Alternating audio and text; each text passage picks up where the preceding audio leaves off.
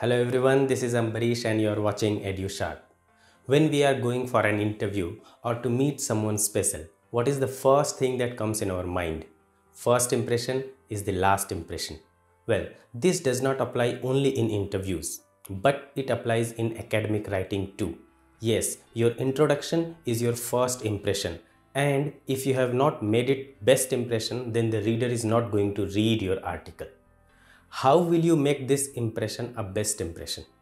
In order to understand this, you will have to go deeper into it and understand each and every aspect of writing introduction paragraph. In this video today, we are going to discuss the same. First of all, we shall discuss about why introduction is needed. Basically, we'll talk about the logic behind introduction. After that, we shall talk about the different steps that are required in order to write a good introduction paragraph. We shall also understand this with the help of some real examples of good introduction, and in the end, I will also provide you 4 important tips which will help you in writing your introduction paragraph in a better manner. So let's understand this.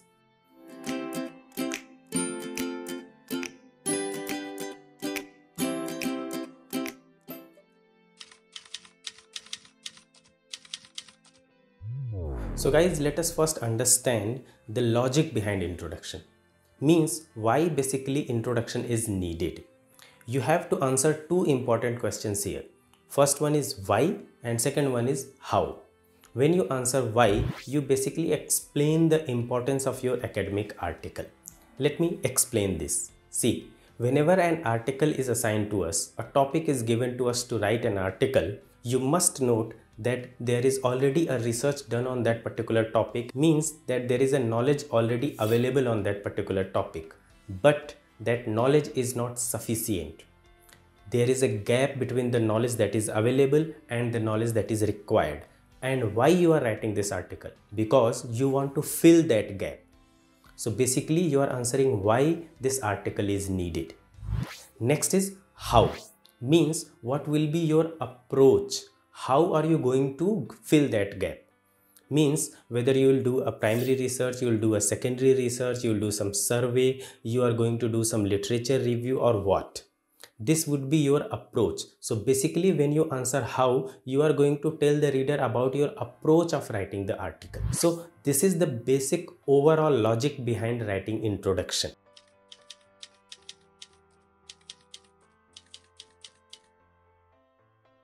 Now, since we have understood what is introduction and why it is needed, let us understand how to write a good introduction in 4 important steps. Step number 1. Write a hook statement. Hook statement is very important for your introduction paragraph. It is normally one simple sentence, but it has the ability to attract the reader for your entire article. Therefore, you should spend some good time to decide a good hook statement. It should be clear, concise and not very long, and it should have some catchy elements so that it can attract the attention of the reader for the article.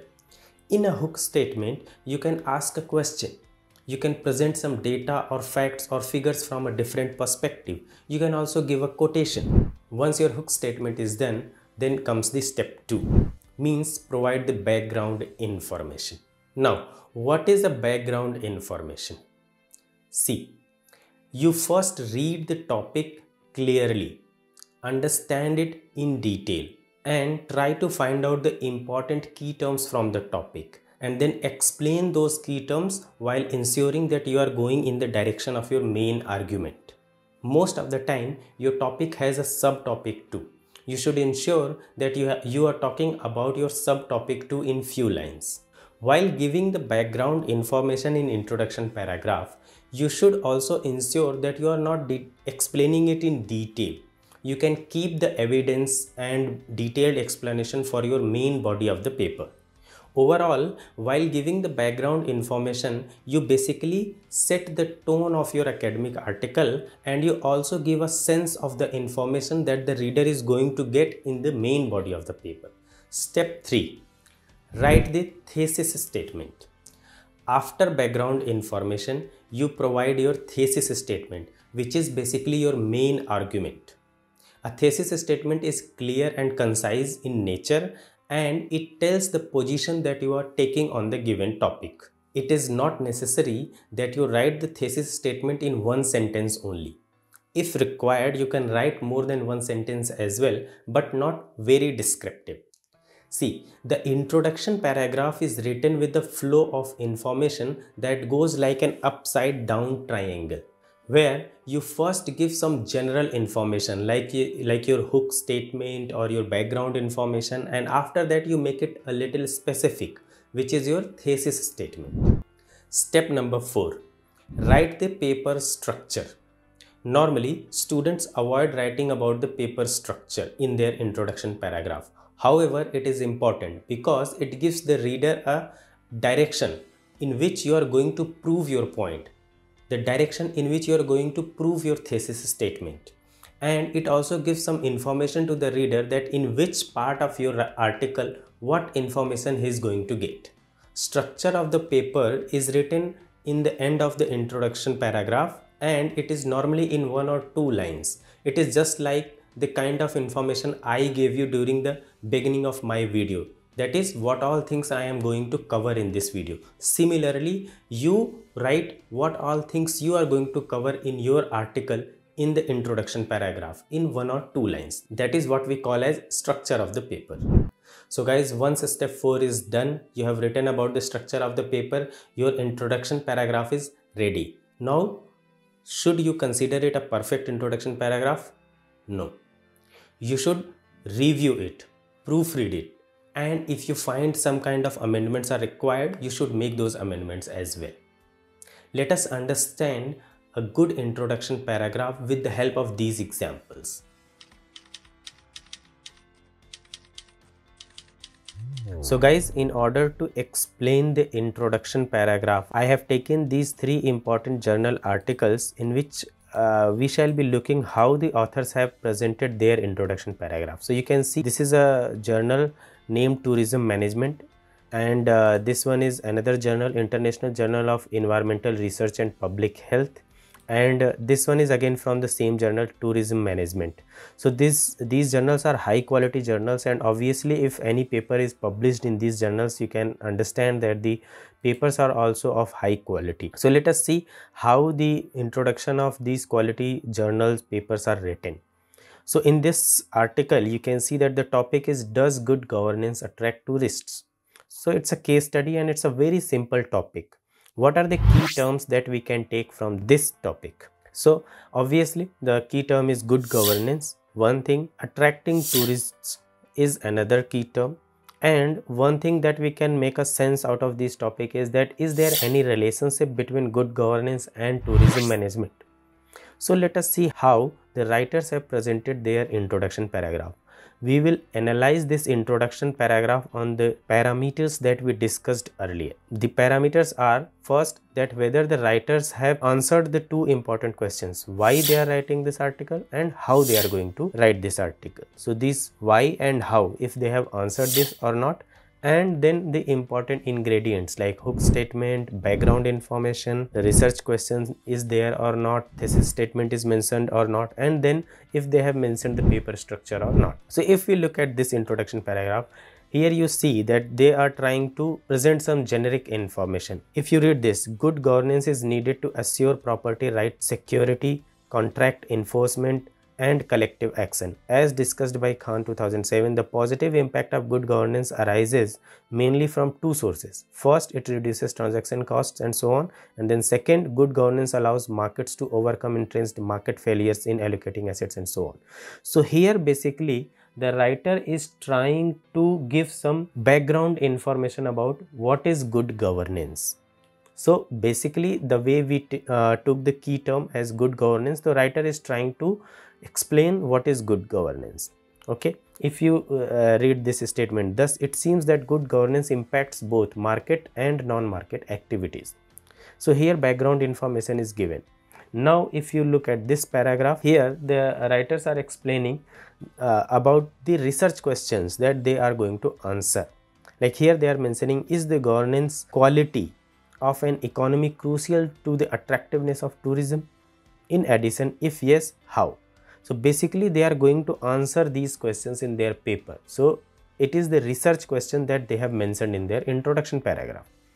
Now if we go in the next paragraphs, again background information is given related to tourism and good governance. Is there any relationship between them or not? Here you can see, although some link seems straightforward, no bridge exists between the literature on governance and that on tourism. So here the writer is trying to say that yes, there is a relationship, but there is no enough information available. So basically they are trying to explain the importance, why they are going to write this paper, why this paper is important. They are answering with this, that the information is available but it is not enough. So there is a gap between the information available and the required information, and with the help of this paper they are going to fill that gap. Now why is answered, let us see how it is answered or not. So if you look at this section in the same paragraph here, so here they are mentioning that to this end a dynamic panel data approach is preferred using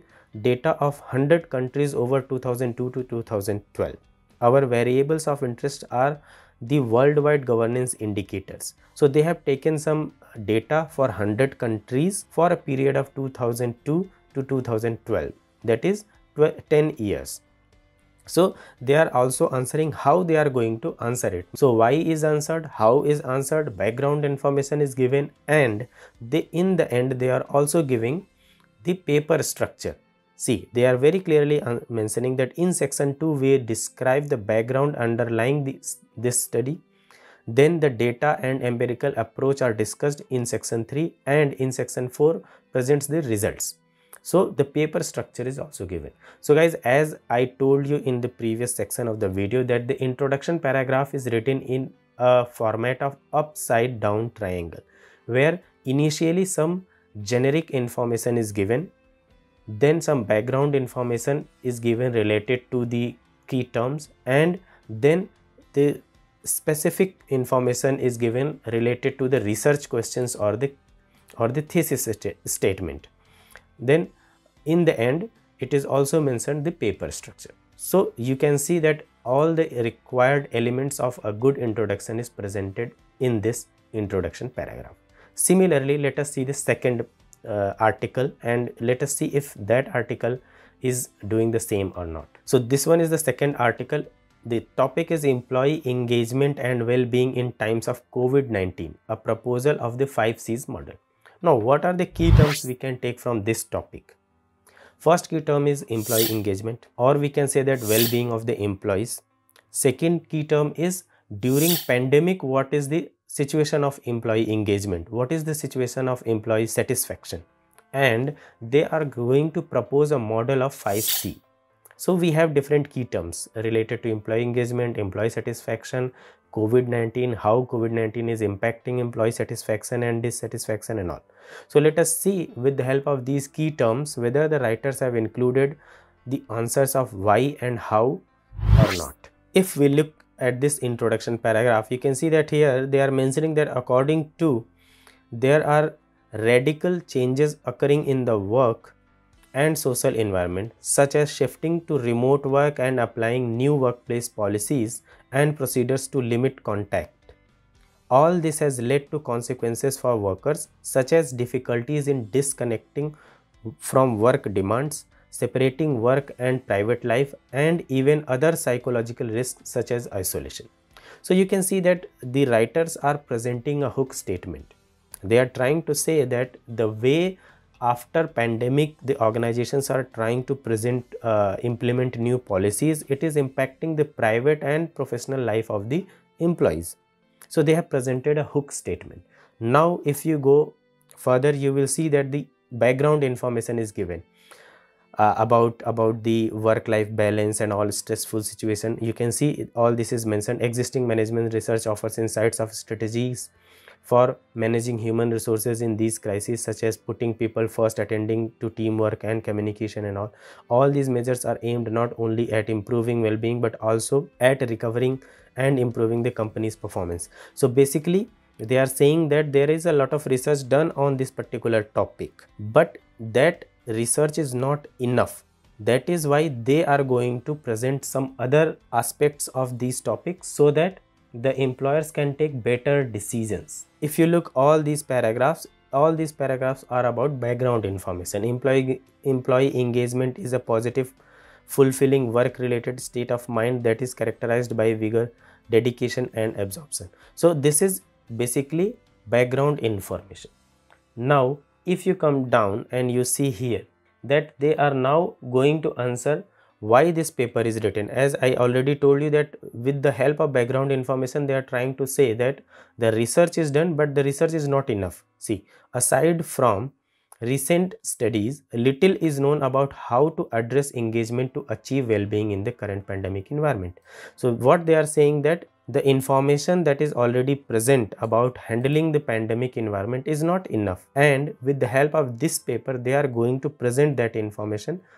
So they are basically answering why this paper is needed. Now if you come down, you will see the research questions are also mentioned. What are the main factors influencing employee engagement? Why are these factors relevant? How can firm address these factors? So research questions are there. So basically they are now narrowing down the information in their introduction paragraph. Then if you go down, you see that they are now answering how they are going to address these questions. So why and how both is answered. A literature review has been developed to identify better understanding. So how is also answered, and in the end you will see that they have again presented the structure of the paper. The article is organized as follows. The first section develops the theoretical underpinnings of the factors influencing employee engagement. The second section presents the results obtained and analyzed. The third section addresses the results obtained and analyzed. So basically they have presented the paper structure as well. So now you see that they have answered why, they have answered how, they have presented the research questions, they have presented the hook statement, they have presented the background information, and they have presented the paper structure as well. So this is how a good introduction is written. Now let us look at this paper. So this paper again is about luxury shopping abroad. What do Chinese tourists look for? So from this topic again we can have some key terms like luxury shopping in foreign countries, and this is done for, this research is mainly based on Chinese tourists. So it's simple that there is a behavior of shopping of Chinese tourists, whether that buying behavior has got changed or not. This is the main topic of the paper. Now let us have a look at the introduction paragraph. So if you look at this introduction paragraph, you can see that here they are mentioning, according to the Ministry of Culture and Tourism, 149.7 million Chinese tourists traveled overseas in 2018, a 14.7% increase over 2017. So what they are doing, they are giving a data, which means they are trying to hook you. It is a hook statement that there is an increase in the tourism of Chinese tourists, and whether this increase is impacting the shopping behavior of the Chinese tourists or not, that they will discuss later on. So this is a kind of hook statement that they have presented. Now if you go here and you see in the second paragraph, they are giving the background information. Here also they are giving the background information. Chinese tourists spend most of their money on shopping.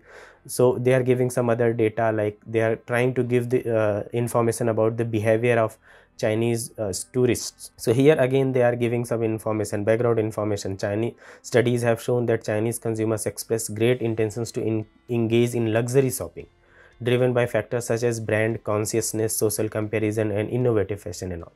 So again it's background information.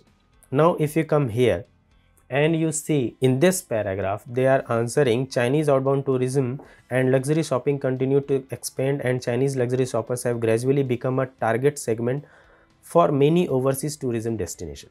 Even so, little is known about these shoppers' behavior when abroad.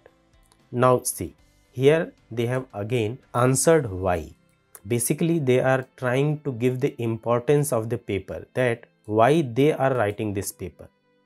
They are trying to say that the Chinese tourists are changing their behavior of luxury shopping, but the information available about the behavior of Chinese tourists is not enough, and therefore they are going to write this paper so that the readers can have enough information about the behavior of Chinese tourists. So here they have answered why this paper is needed. Basically they have informed the importance of this paper. in this paragraph. Okay, now they are also trying to inform you about what all things are there in this paper. This study attempts to investigate Chinese luxury shoppers' preferences for shopping destination, relevant attributes and all. So now they are trying to become a little specific, and they are saying that our findings offer important implications for marketers in luxury shopping destinations and related sectors. So they are again saying the importance of the paper. Now if you look at this introduction paragraph, you will find that there is a difference between the previous two paragraphs that we analyzed. In the previous two paragraphs, we were getting the information about the paper structure as well. Here we were getting the information about paper structure. Here also we were getting information about the paper structure here in the last few lines. But in this introduction, the paper structure is not mentioned, first thing. Second thing, in this introduction, they have not answered how they are going to investigate the behavior of Chinese consumers. So why answered, how not answered, paper structure not given.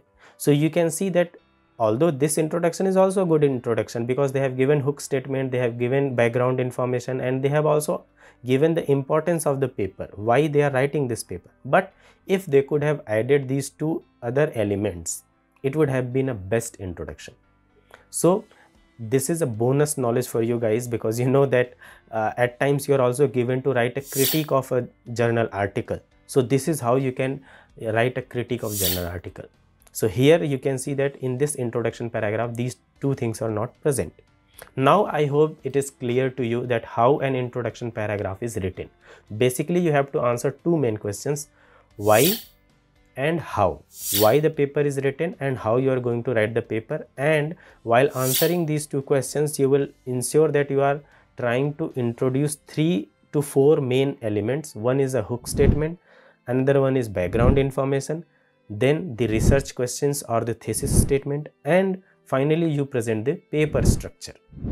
So this is how a good introduction is written. Guys, now in the final part of the video, we shall be talking about some important tips which will help you in writing best introduction paragraph. But before starting the tips, if you are here till now, I would request you to subscribe to the channel, because it keeps us motivated and it helps us in growing.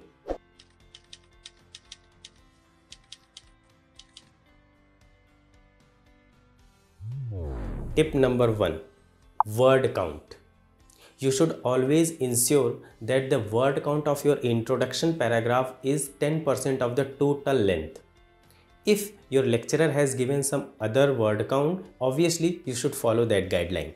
But normally lecturers also give you 10% of the total length of paper for word count. So you should ensure that you utilize these 10% of the total length of the paper. Tip number 2, read the requirements of the assignment in detail. We should always read the requirements of the assignment in detail before starting our writing part. In fact, we should have an outline ready with us before we start writing. If we have an outline ready with us, then only we can write best introduction paragraph. Without an outline, we cannot decide our thesis statement, we cannot decide a correct background information, and we cannot also decide the approach of the assignment. Therefore, you should have an outline ready with you, and it can be done only if you have read the requirements in detail and you understand what all is required. Therefore, if required, you read it twice or thrice, but you should have a clear understanding of the requirements of the assignment. Tip number 3, you can write your introduction paragraph in the end. Yes, you can write your introduction paragraph once your entire article is completed, because then you know each and everything about your article. You know what all information you have presented in the paper, you know what is the approach that you have taken, so you can present your introduction paragraph in a better way if you are writing it after completion of the paper. But obviously you will place it before the main body of the paper. Tip number 4, check the marking rubrics. If you want good results from your academic papers, you should always check the marking rubrics. Lecturers always provide marking rubrics for your academic papers. In these marking rubrics, lecturers give the expectations that they have from your paper from different parts of the paper. And in these parts, very frequently they provide the expectation from the introduction paragraph as well. Look at this example. The lecturer will consider the introduction an excellent introduction only if it has a strong introduction of the key terms and some explanation about the subtopics as well as a strong thesis statement. So these were the 4 important tips of writing a best introduction paragraph. Which one you liked the most? Let me know on the comment section. So guys, this was all about writing introduction paragraph. I hope you learned something new today, and from now onwards you'll start seeing your introduction paragraph from a different perspective. If you liked the video, please hit the like button and share it with your colleagues and friends. If you want me to make a video on a different topic, please mention it on the comment section. If you want to share some feedback or suggestion, you can mention that as well on the comment section. I'll make sure that I take care of your suggestions. We shall meet again in the next video on a different topic. Till then, keep reading, keep writing. Thank you so much for watching.